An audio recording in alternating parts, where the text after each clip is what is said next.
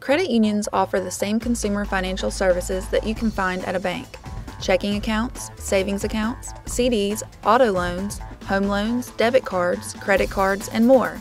So, you can find the same kind of accounts and loans at a credit union as you can at a bank. But credit unions are different from banks, and we're going to explain how. Reason number 1. Credit union members elect their board of directors. Credit unions are member-owned.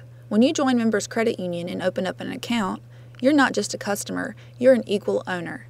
Each member votes in the democratic election of the credit union's board of directors. It doesn't matter how much money a member has, each member has one equal vote. That means you have a say in credit union decisions that affect you and your credit union accounts. At a bank, you are a customer, not an owner. The bank is owned by a group of investors who may not even be customers of the bank at all.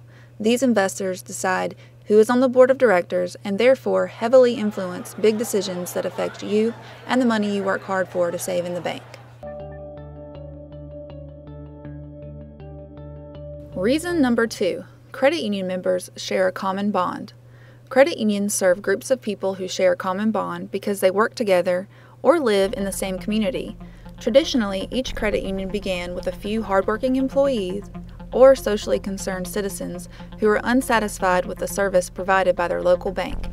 So, they started their own credit union to give their fellow employees and neighbors a place to borrow and save money in a fair and cooperative environment, not influenced by rich bank investors. The popularity of credit unions has grown quite a bit since their humble beginnings, and now almost everyone in the world can find a credit union where they work or where they live to join. Banks are founded by rich investors who already have a lot of money. They start a bank with hopes of making a profit. These investors most likely are not interested in bonding with their customers.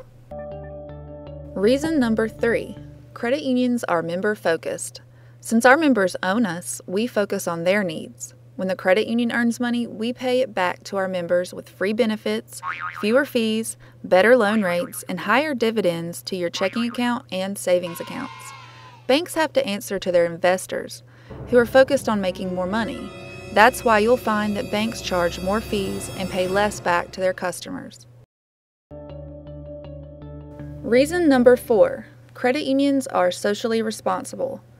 Members Credit Union understands what it means to be a good community citizen.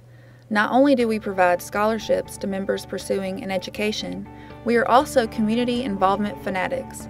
Our employees have raised thousands of dollars, walked hundreds of miles, and volunteered many hours to support community causes like research for curing diabetes, providing support services for cancer patients, collecting toys and food for underprivileged families, supporting active military and veterans, and collecting school supplies for local schools.